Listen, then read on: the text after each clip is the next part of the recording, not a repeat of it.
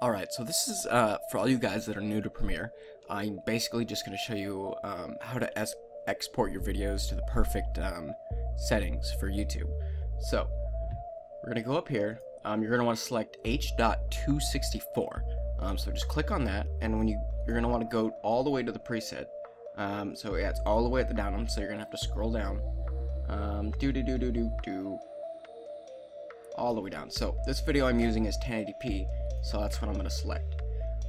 So for the frame rate, if your video is 60 frames a second, you can just switch that. YouTube does support 60 frames a second, but it's not defaulted. And then this is what this is what Premiere changes: the target bitrate and the maximum bitrate. So YouTube only allows 16 megabytes a second, so that's what Premiere limits it to.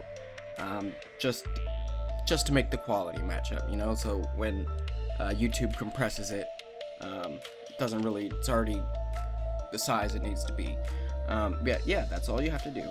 And then you can use maximum render quality, which is what I always do.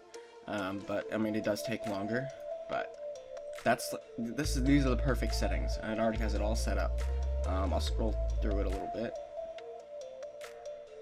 and I will be explaining VBR, CBR, all this stuff in another video. I actually already have the video made. I'm just working on perfecting it. But yeah, so that's it. All you're gonna want to do next is hit export, and then you're done. It'll export. Pretty fast, but I'm just gonna cancel that because. But anyways, yeah, so that's it for this video. I hope it was a really quick and simple video to help you guys, all you new guys out there anyway. But yeah, if you liked the video, be sure to like, comment, and subscribe, and I'll see you guys in another video. Peace!